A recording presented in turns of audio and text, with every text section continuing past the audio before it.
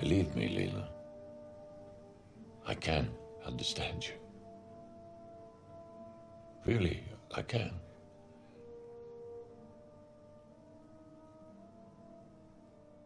You can understand me.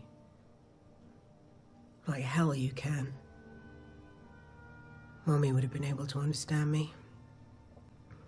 Mommy found herself in the same situation I'm in now with you, not once, but dozens of times. She always pretended not to know. You had a stream of women, but she just kept going. Not just for us children, but above all for you. She loved you, and so she forgave you.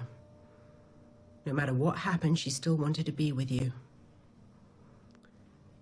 But who were you? Who?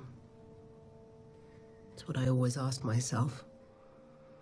You never gave anything. Not to her, not to me, nothing. You gave everything to your music. Music, music, music. There was nothing else in your life, only music. And aridness. Never a caress, never a hug, never a kiss, nothing. You never knew anything about your children. Never knew if we were happy, if we were suffering, nothing.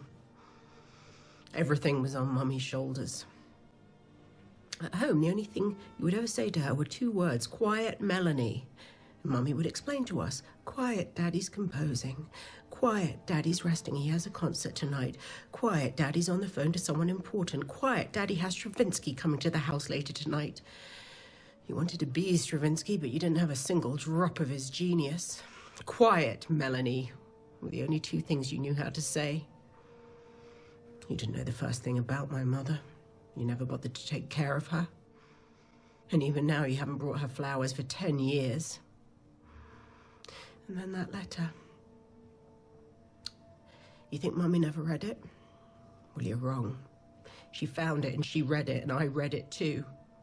Well, you probably don't even remember that letter, but we do. The letter we found in which you professed your love for another man. Mummy had to endure that humiliation too. My necessary experimentation in sexual matters, as you put it. So your musical experimentation wasn't enough for you. No, you had to experiment in homosexuality too. And you didn't give a fuck about all the anguish that you caused her. So don't you come telling me that you can understand, because you don't understand a fucking thing.